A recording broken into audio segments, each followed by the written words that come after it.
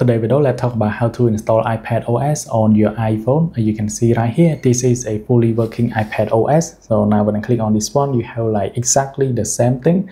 And let me pull down the control center. You can see it is much bigger and much wider. I like even able to use in landscape mode as well. And this is my iPhone Air. And you can do it on your iPhone 17 Pro Max as well and any other phone. Before you begin, you need to go into setting and go into your Apple ID, and under here you need to click on Find My. So make sure you turn off Find My iPhone first. After turn off Find My iPhone, you need to download these two applications. The first one is iCell Mini and then Document. These two apps are completely free on the App Store, so just download it. Now you need to click on the link that I include in my video description.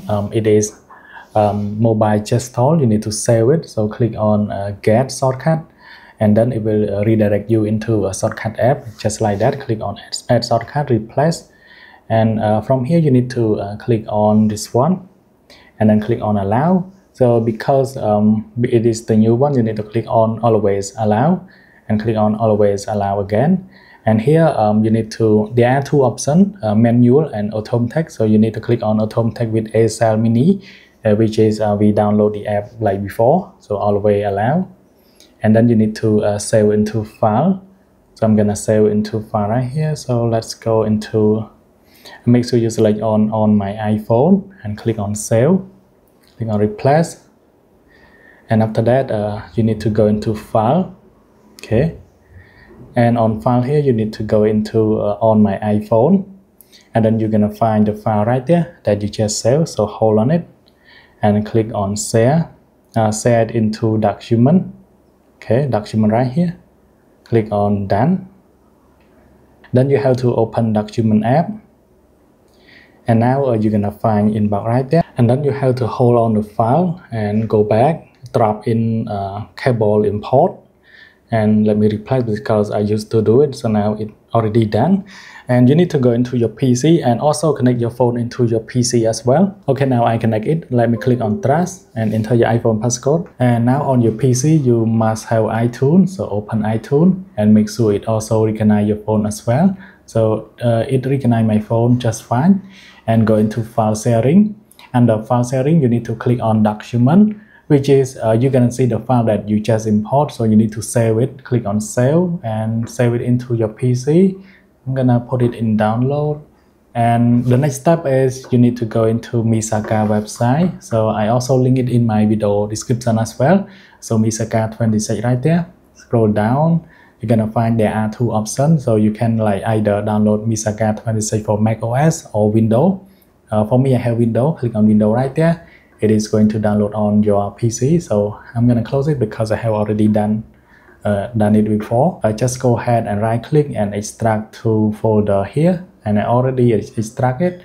So now let me open and right click and run it as administrator. Click on yes, and then you're gonna see the pop-up just like that. So now first you need to select a place file, the file that you just saved from your phone into your PC at the moment. Click on it, and now you have the file. So let me select on it, double click, and now it is recognized. You can see something like this.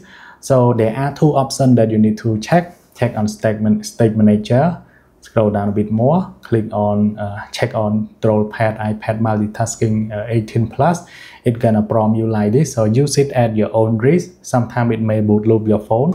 So now let me check on it, click on Enable, and now let's see the magic happen. So now let me connect my phone while I doing it, so to make sure that you also see it as well. Now let me click on apply. So click on the apply button right there. Okay, so when I click on apply, it is going to restart my phone just like that. So, okay, now it is succeed. You can see the virtual button right there. So with the iPadOS, it kind of click right there on your phone. Okay, let me connect into the Wi-Fi real quick, and this time you should be able to unplug your phone. And now there we go, we have iPadOS. And let me pull down the control center. It is much wider compared to your phone. And like if you like open the app, it open in multitasking. You can see it floating on the screen just like the iPad. And it's kind of cool doing that. I can imagine how cool it is. And if you want to reverse back to your original OS, you need to plug your phone and click on this one. Do the exact same thing and click on this one. Click on regenerate mobile gesture, it will reset to default.